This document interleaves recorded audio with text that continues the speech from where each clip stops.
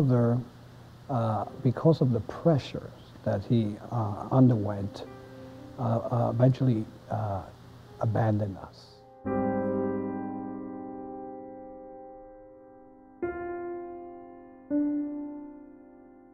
I was about 4 or 5 years old. I remember being placed in a shelter for children because my mother was unable to take care of us. And I remember when she used to come to visit, oh man, I didn't want to let her go. I just wept and wept, but eventually she would say to me, I'm coming back.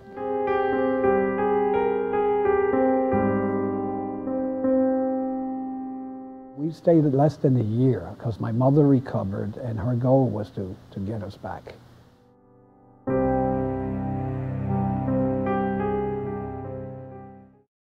Then I grew older, and in adolescent years, I began to use drugs and not attend school.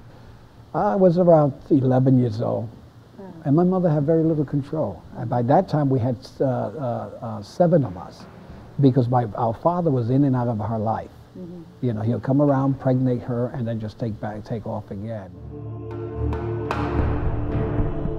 My father was a preacher. And my mother got saved through his preaching. But when he came to this country and he experienced a lot of pressure, a lot of difficulties, then he fled. Right. And so, but she continued in the faith. So you grew up with a lot of lack. You grew up with a lot of lack in the natural, things to keep you warm, and you didn't have the presence of your dad. Do you feel like that was what drove you to go into the lane of drugs? You grow up in a country that esteems power, money, position, and then in those days, as you know, in those days we were also suffering.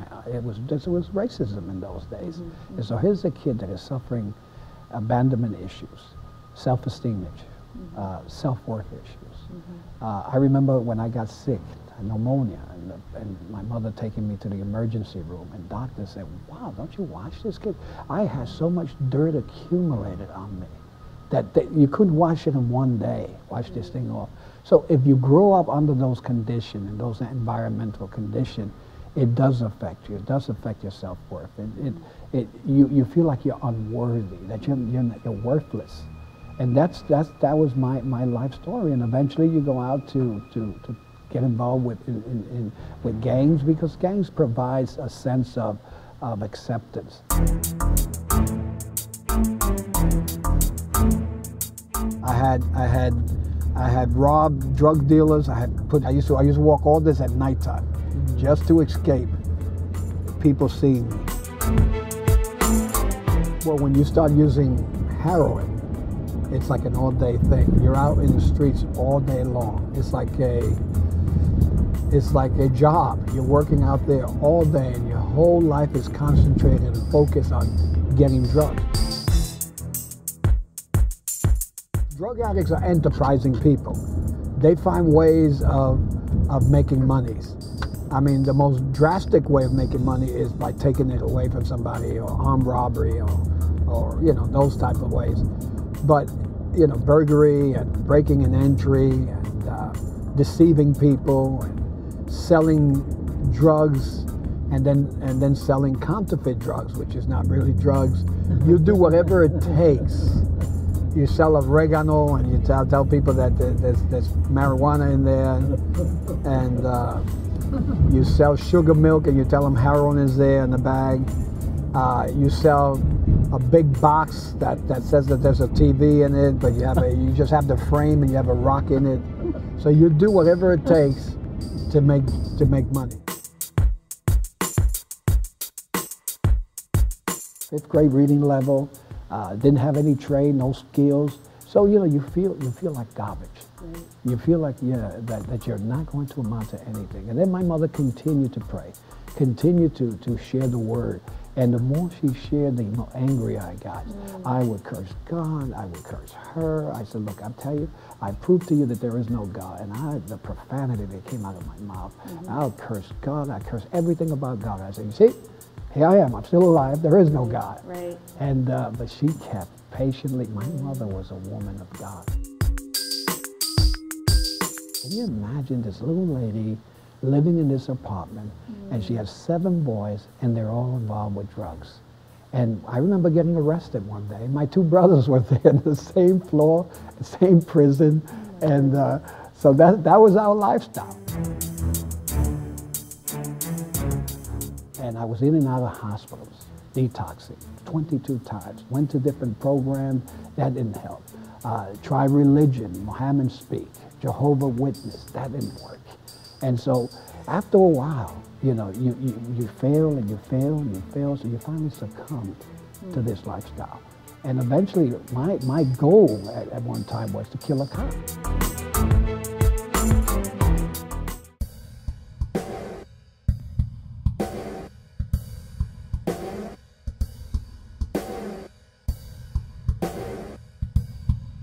I used to walk by this area here because this was an area which was isolated, and there was nobody around. And I knew that there were some people that wanted to kill me because of the lifestyle that I lived. I had perpetrated violent crime on a lot of people in this area, and I knew people wanted to kill me. So when I walked past, my house is here on Flushing Avenue, and so I had to come to these areas where there was nobody around. And as I crossed the street here, the car was parked. I think right here there was a car parked, and I wasn't even aware that they were here. And as I passed by, they got out of the car here and they shot me. They shot at me about 4 or 5 times because I felt the bullets just passing my face. They meant to kill me, and about 2 bullets hit my side here. And this is where I laid, bleeding profusely internally.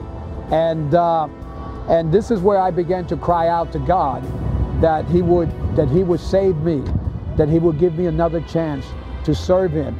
I said to Him, I know I deserve this, but if you give me another chance, I will serve you to the day I die. As I was laying dying here, God gave me the ability, God gave me the power to get up and to walk. And I turned the corner there on Flushing Avenue because there were some people there. And there, a lady saw that I was dying. I fell right there, and they called the police immediately. They shot me. When they shot me, they knew I was going to die, these people. Well, the way I was shot. But they didn't realize that once you cry out to God, and the way I cried out to God, that He was going to give me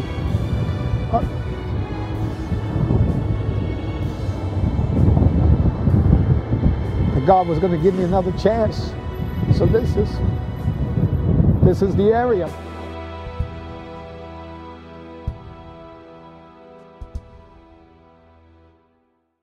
I'm sitting with someone like you who talks about having such a wonderful mother who made such a mark, such an imprint on your life. I mean, as a young boy, you're like wet cement, but she really made an imprint on your life, and you still hear her voice and the voice of her prayers.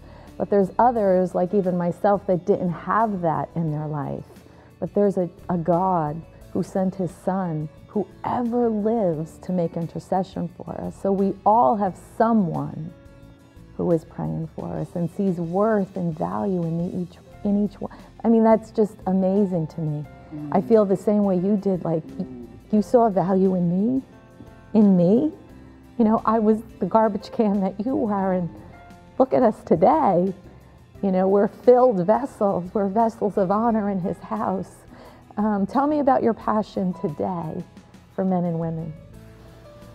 My passion, you know, I have Anchor House, and I believe that God has invested in my life a whole lot. And so my goal is everything that God has invested in my life, I want to pour it out. And I want to impart it to the men and women of Anchor House, to people, to brothers and sisters, or any person that I encounter in life. I want to share with them and say, look what God has done in my life. You know, He's given me life and life more abundantly. He's given me a peace that passes all understanding, a joy unspeakable and full of glory. Only He can provide that.